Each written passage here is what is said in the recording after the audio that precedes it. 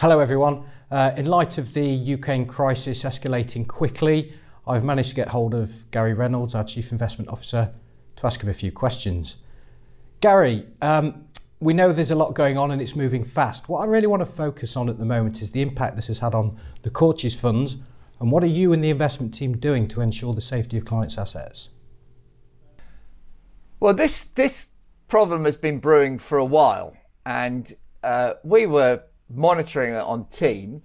Ironically, had you and I been having a video exchange or a discussion yesterday afternoon, I would have said the balance of probabilities were in favour of Putin and Russia not taking the steps which they have taken overnight.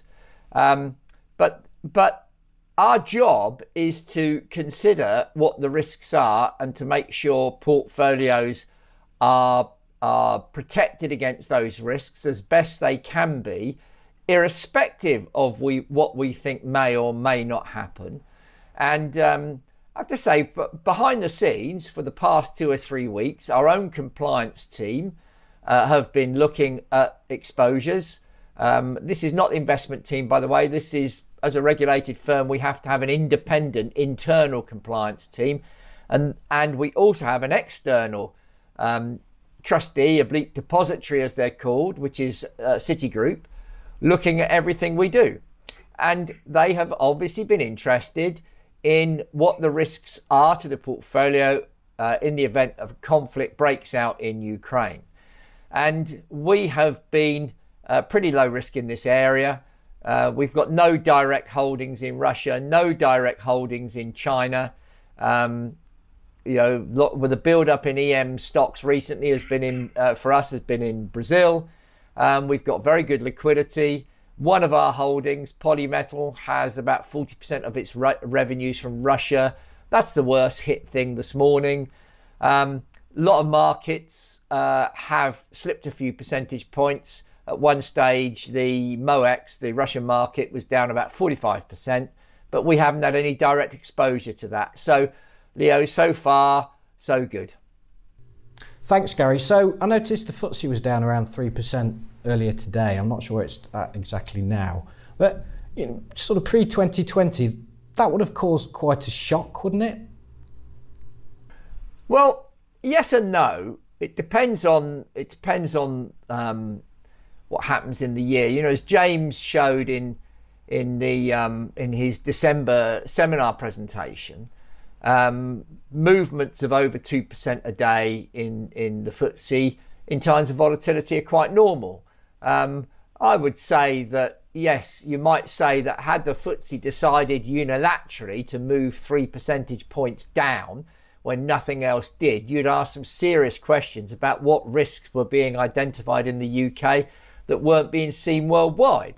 But when you get a major event, a geopolitical occurrence like this, then it's inevitable that stocks around the world are going to give up some ground, because you've got to get a lot of uncertainty. And as I've said, for as long as we've been doing these videos, the one thing the market hates more than anything else is uncertainty.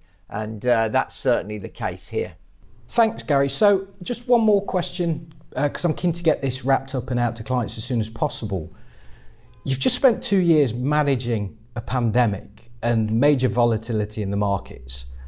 Now you've got a crisis in Ukraine and a Russian invasion.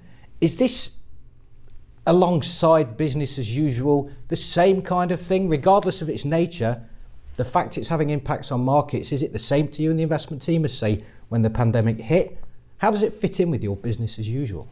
Well, the way you ask that question, Leo, it almost makes me feel like we should be quite upset that we've had a hard time. 2 years managing money in a pandemic, and now we're managing the fallout from tensions in the Donbass or potentially the whole of Ukraine. Firstly, whatever we're going through, it's nothing like the pain that the Ukrainian people are going through, with conflict right on their doorstep, which is going to disrupt not just, you know, it's a loss of life for civilians and also for soldiers, so it's terribly sad. from our point of view, what I would say to you is, as I say to anyone that comes in and starts working on team, this is what you're paid for. You're paid to manage things when it gets really difficult. It's easy when everything's going up, but a rising tide lifts all boats. You've got to actually do your work when things are not so good. And our main function on team is to manage risk as best we possibly can. And it can come in all types of things. Man-made risk, like this problem in Ukraine, or a nasty virus which escapes around the world and causes the first major pandemic for 100 years. You just have to get on with it, and so we do. But I wouldn't ask anyone to feel sorry for us, because personally I wouldn't do anything else to make a living. It's just something that you learn to cope with, and part of what you have to do if you're managing money. Gary, thank you very much for your time, and thank you for all of your communications across the company this morning. It's been very active in making sure that we're all aligned and informed as to what's happening with our clients' investments. And to our viewers, we'll keep watching the situation. We'll keep communicating as things unfold. If you have any questions along the way, please let us know and we'll do our best to get those answered for you. Thanks.